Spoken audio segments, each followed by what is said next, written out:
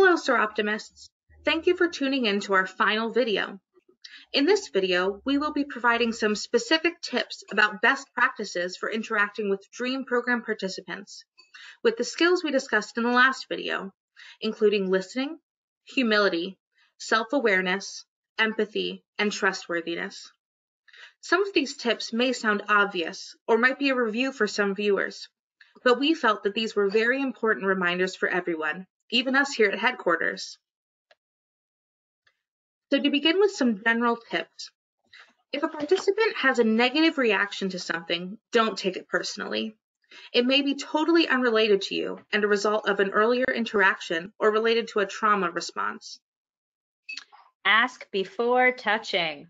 Cultural norms about what kind of touching are appropriate vary greatly, and even if you assume you have a shared definition of when a hug is appropriate, someone simply may prefer not to be touched that way. Be encouraging of all levels of education, career paths, of all steps forward. Remember that there are many paths to success and career fulfillment, and we want to encourage any of them that move our participants closer to their dream and economic empowerment. Unsure how to pronounce someone's name? Simply ask, and write down phonetic spellings if it's an unfamiliar name for you. This small gesture can go a long way in showing you are trustworthy and empathetic, and it can show that you value the culture and lived experience of each girl and woman that you meet. Think about how you describe an individual and their experiences. Avoid words like victim and aim for person-first language. For example, a student experiencing homelessness instead of she's homeless, or say a woman who uses a wheelchair instead of a handicapped woman.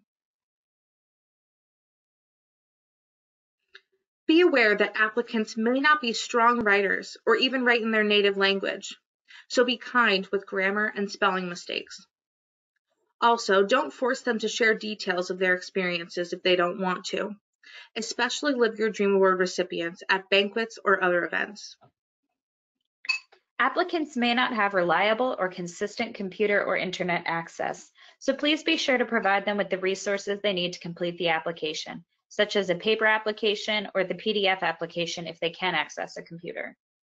Provide them with an opportunity to review anything that you'll be writing and sharing publicly about them and their story. They may want to keep certain parts of their story private, even if they shared it in their essay. When you invite recipients to something, take their needs into account. Ask them about how you can support them in things like childcare, transportation, especially if they will be taking public transit or perhaps paying for parking, dietary restrictions, and more.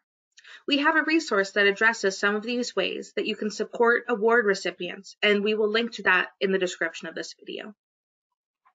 If your club requires additional verification steps for the award, such as proof of enrollment or income, do away with these extra steps. Applicants can find the application daunting on its own, and these additional measures can be unnecessary and discourage eligible women from applying at all. Additional verification steps are not a federation-wide requirement and should not be part of the Live Your Dream Awards process. After the recognition of your recipient, consider going beyond a cash award to further encourage and support your recipient. We have a resource with ideas and suggestions for how your club can support your recipients on an ongoing basis. Many of them are ideas that won't require additional club funds, but that can be encouraging to recipients, such as reaching out around finals time to encourage her. And now some tips about Dream It Be It.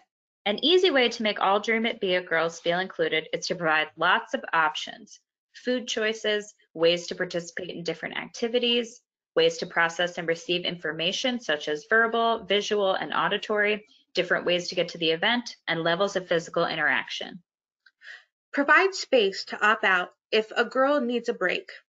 This could be a physical space for girls to take a break outside of the main room, or it could be just allowing them to opt out of an activity. If a participant doesn't want to talk or share her experiences or participate in a certain activity, do not force her. Provide space for quieter, more introverted girls to find ways to participate.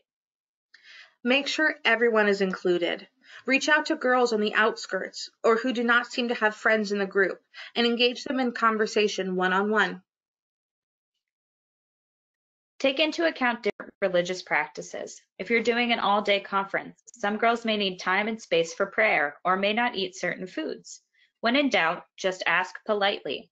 A good way to inquire when in doubt is there anything we can do to make you more comfortable and able to fully participate?